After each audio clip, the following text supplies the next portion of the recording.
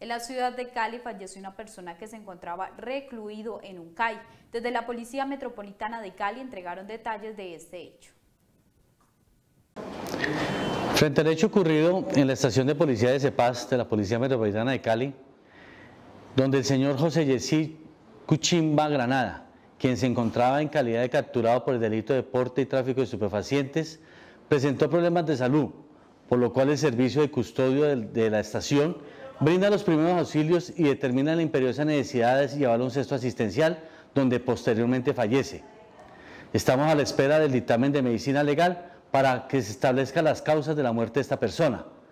También la investigación está corriendo por parte del CTI y la Policía Metropolitana de Cali aperturó las investigaciones disciplinarias para poder así también dar transparencia y claridad a los hechos ocurridos. Si te gustó esta nota de CNC Noticias Tuluá, no olvides suscribirte a nuestro canal de YouTube Teluro Producciones y activar la campana para que te lleguen todas las notificaciones.